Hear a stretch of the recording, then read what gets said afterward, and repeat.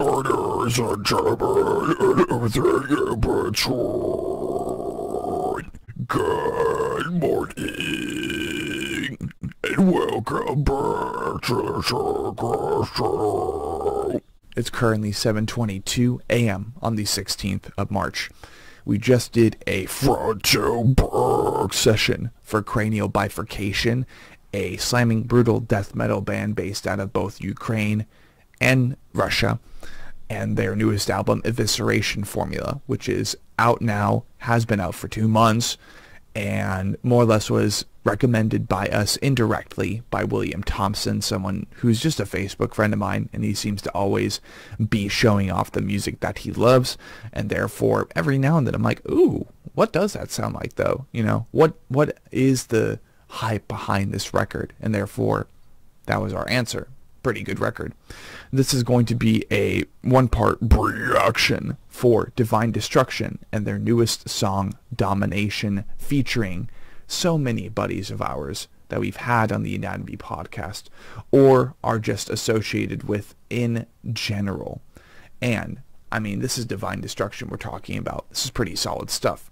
So, I do not want to waste any more of your time. Please provide any feedback on any of the videos residing on my 3 YouTube channels. Follow me on social media, SeanCross_YT, and let's get into it. I smile at the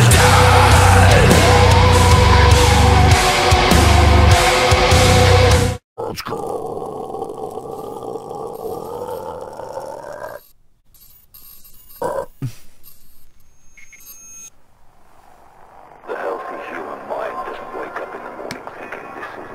Modern Warfare? But I think that's a luxury, Oculus, to know you're close to the end.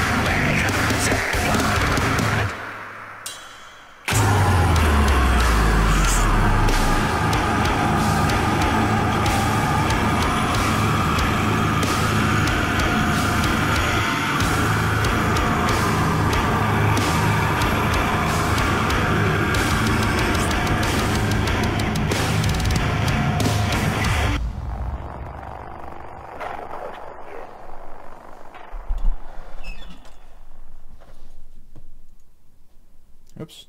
No. If you want to eat healthy, I don't like this mouse. Alright, so that was Divine Destruction and their latest single, Domination, featuring so many people that we have now hosted on the Anatomy podcast, including the main man behind the instrumentals on this song and the instrumental efforts behind multiple of these bands, that being Alex Sevigny, the myth, the legend, dude. And I mean, out of those projects that were featured, I mean, we've done Divine Destruction, we've done Planetkiller now, we've done Slaughter the False Prophet.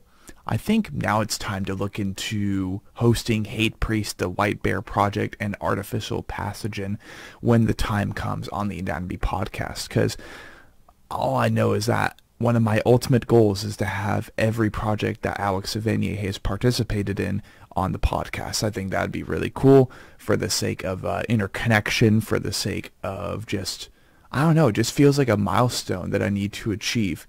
And it's interesting because I ended up having a dream this morning that it was a podcast session between me, Alex Sevigny, and Ian from Recoil and Horror. So I have no idea what that means. I have no idea what that's supposed to allude to, what that could allude to, but I am excited to see what ends up happening for that.